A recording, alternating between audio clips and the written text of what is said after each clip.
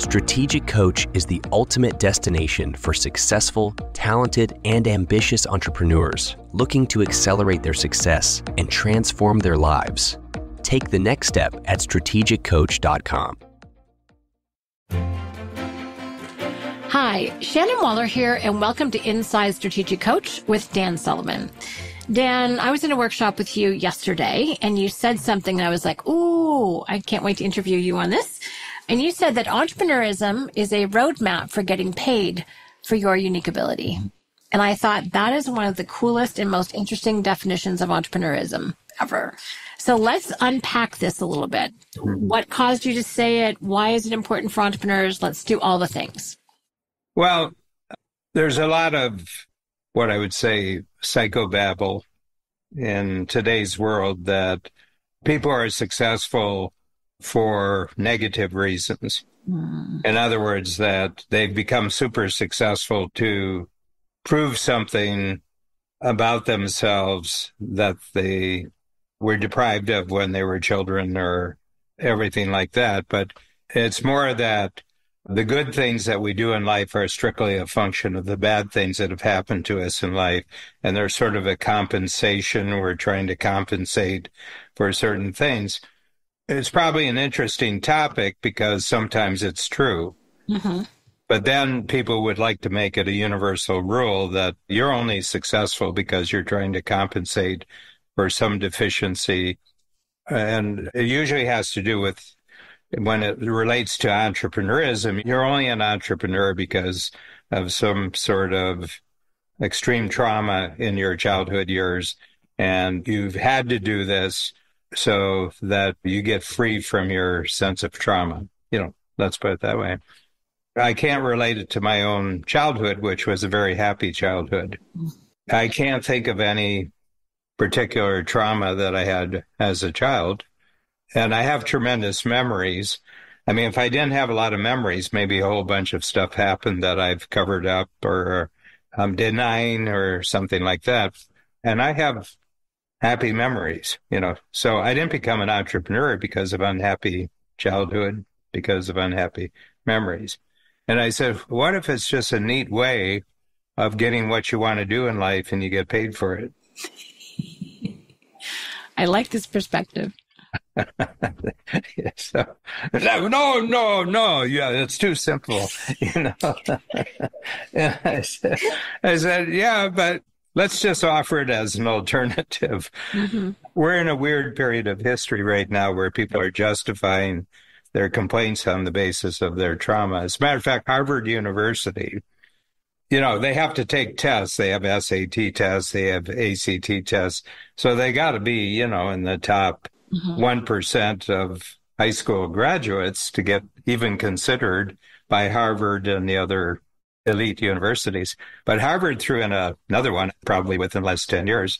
They have to write an essay on how they're a victim of oppression and that they have tremendous sympathy and the kind of oppression that they experienced in life. They want to remove. One of their big moonshot goals for going to Harvard is that they're going to learn how to remove this oppression from the planet. Okay.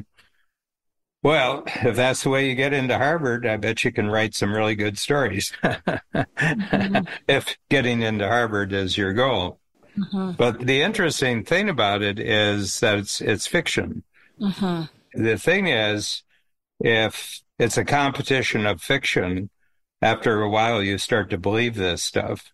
But I've taken a completely different approach to this right from the beginning, that being an entrepreneur is a very intelligent way of planning out and living your economic life. And one of the rewards is you get paid a lot more. And one of the other rewards is you get paid a lot more for being who you truly are. That seems like an incredibly smart formula for living your life. Mm-hmm. It seems to me, because I'm still discovering things about it at 80 years old, and I started when I was 30. I became a true entrepreneur when I was 30, that I've gotten smarter and smarter and smarter. And my getting smarter has enabled a lot of other people to get smarter about being an entrepreneur. and it's all positive. And it's been a positive winning streak for about 50 years. Setbacks along the way, but those became new lessons for being smarter next time. Right. And it's interesting, I think, depending on which belief system you're a part of, it leads to some different results, right? I think it leads to a different impact. And I'm on the second one you talked about as well, because it's like when you actually have this, it's like, yeah, this is the way I can be my most authentic, real self. Real is very important to me and to you, and get paid for it and get highly paid for it. So you're paid for your uniqueness. You're paid for your attention. And I love how you said it's a highly intelligent way of operating in the world. I've worked with entrepreneurs for 33 years now. And one of the things I appreciate about them from my previous experience with people who are high level, and I was working with General Motors of Canada, really great, nice, cool people, but they did not feel like they could be themselves, which led to politics and bureaucracy. And then you were with entrepreneurs and they're like, these folks are real. You know when they're happy, you know when they're not, right? And they're so genuine. So I think if you can just embrace that as a way of thinking, then it leads you to create a different type of organization, unique ability teamwork. You don't feel guilty or that you're supposed to do things that you don't enjoy doing. I just think it leads to a very different result. What happens if you actually fix your trauma? Then what? And the other model. So the other one I see has some limitations. What are your thoughts on that, Dan?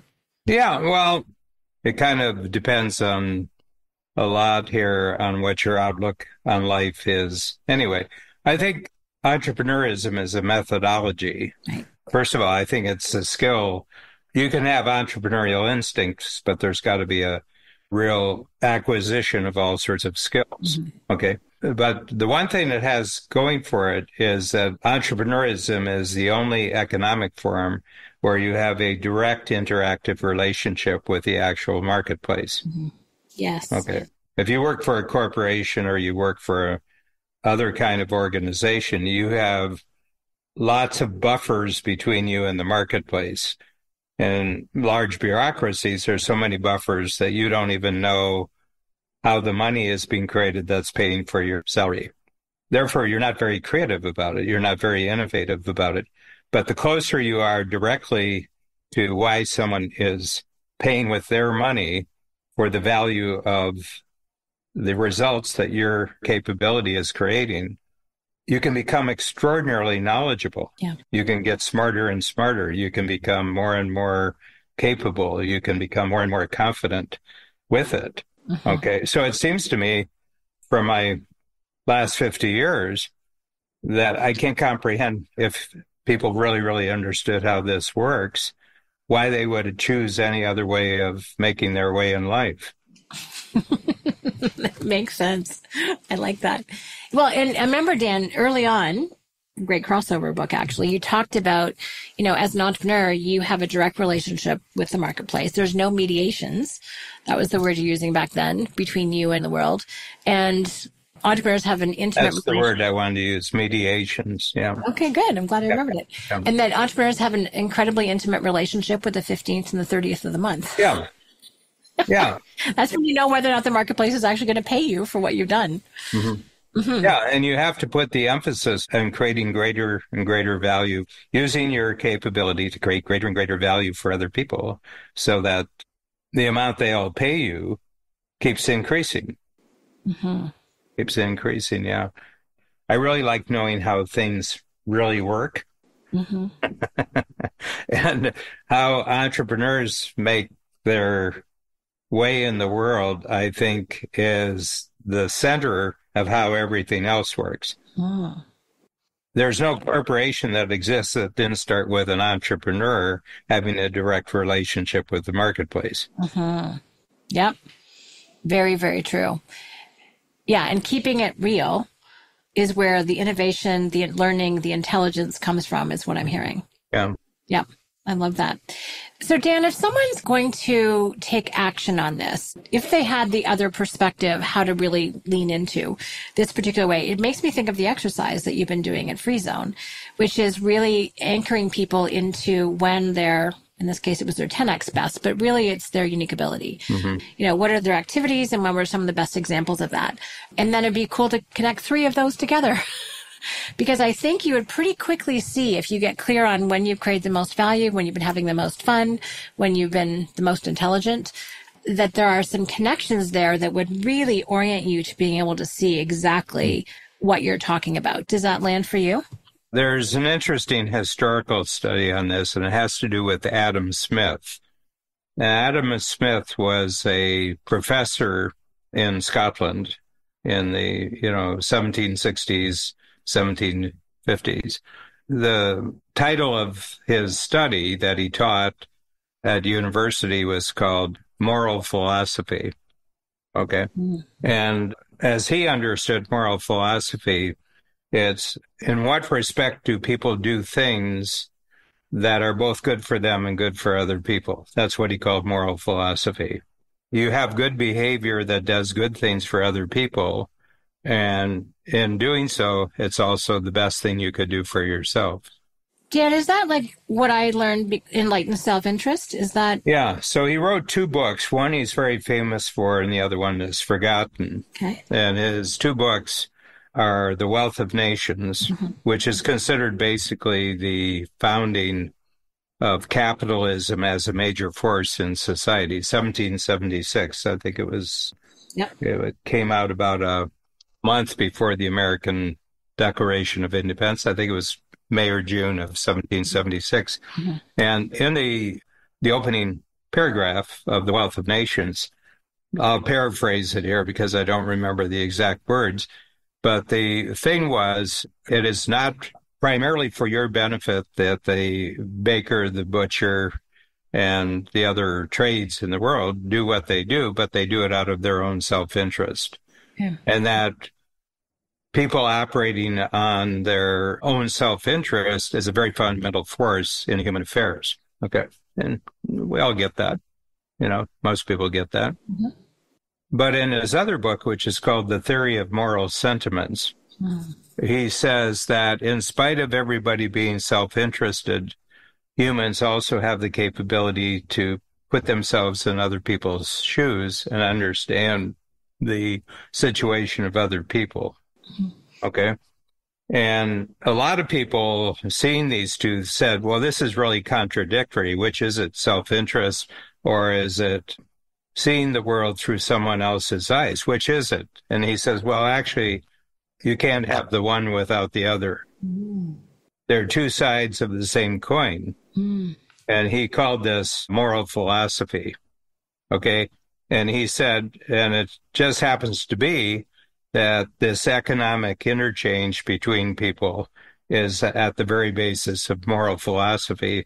This is why people do good things in the world that benefit other people and benefit themselves. Okay. Well, that's entrepreneurism.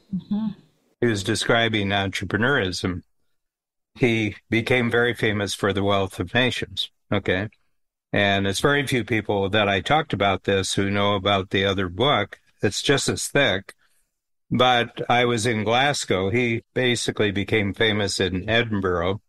But I was in Glasgow, and he's buried in a graveyard in Glasgow, and I went to see his grave, and it said, Adam Smith, born this year, died this year, the author of Theory of Moral Sentiments. Really? Nothing about The Wealth of Nations. So I think his heart was more in this. Well, he was a professor of moral philosophy.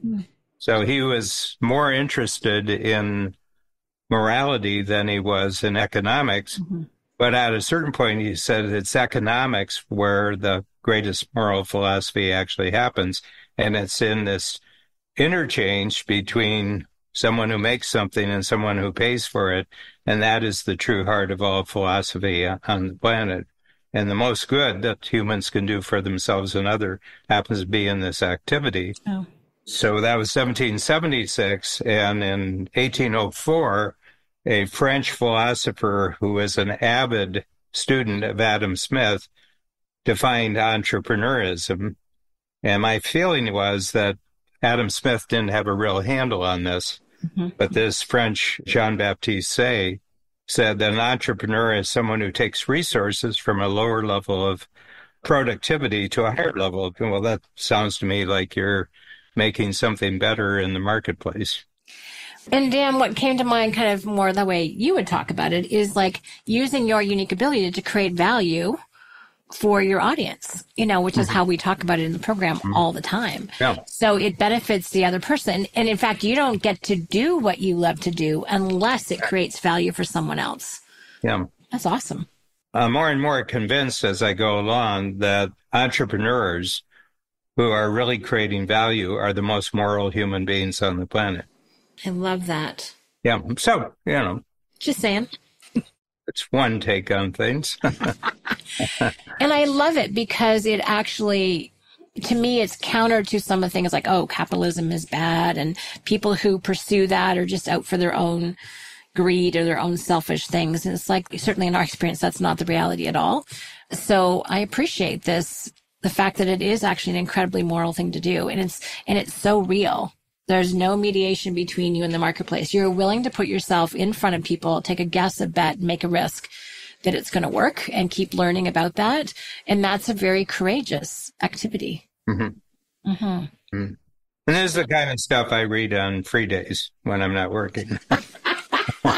Yeah, but it's really interesting. And the most advanced parts of the world where the most good is being doing, people have this as more consciously as a central principle. Mm-hmm. And the U.S., I think, is the country that has set things up most to favor this entrepreneurial activity.